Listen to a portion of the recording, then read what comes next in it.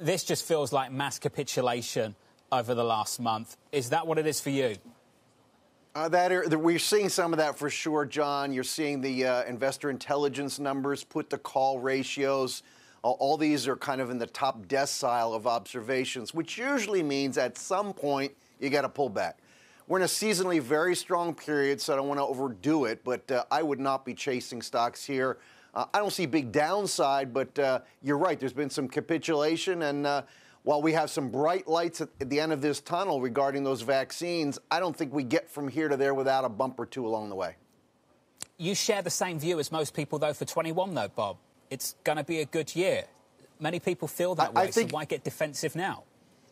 Well, again, I'm only being short-term in orientation. If you've got cash on the sidelines earmarked for equities, I wouldn't go plowing all in at all-time highs. I'd take my time about it.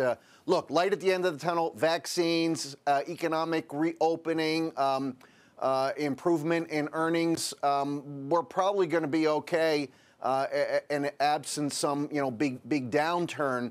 But I don't think it's going to be a straight line. And we've had pretty much a straight line up since the election, as the absence of the blue wave has caused a lot of people to breathe a sigh of relief and put money to work.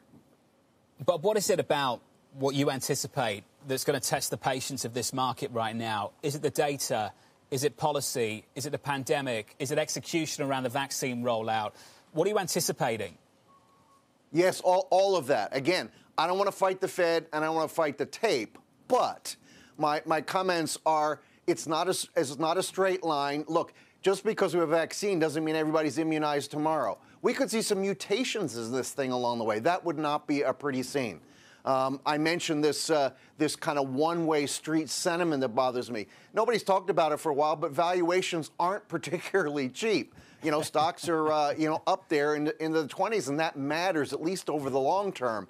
Valuation matters. So earnings, we're going to get into confession season before long. Third quarter earnings were a lot better than expected. Hopefully fourth quarter will be as well. But, this rush to raise my GDP numbers for the fourth quarter, I think it's going a little too far in the wake of some slowing in retail sales. The employment numbers are going to be good, but they're not going to be great. So please don't take me. I'm not a bear. Don't fight the Fed. Don't fight the tape. But it's not going to be a straight line. Totally understand.